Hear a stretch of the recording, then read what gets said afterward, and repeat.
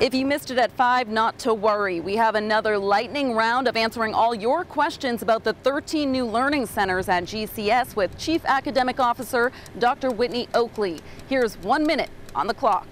What would your response be to folks who are saying you can open up these learning centers? Why can't you open up schools? This is really to provide access to internet for students that don't have it. That's it.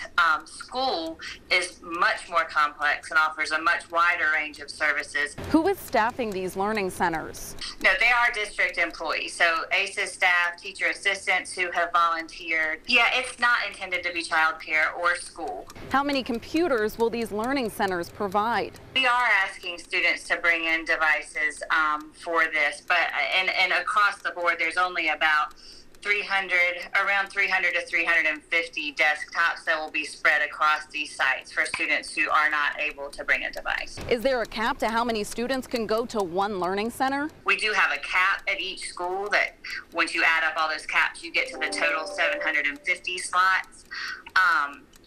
And so it could be, in fact, that there is a wait list. And we are prepared to expand if we fill the 750 seats and we feel like it's successful. You can't just walk into a learning center come Monday. Advanced registration is required. We have sign-up information on our website, WFMYnews2.com.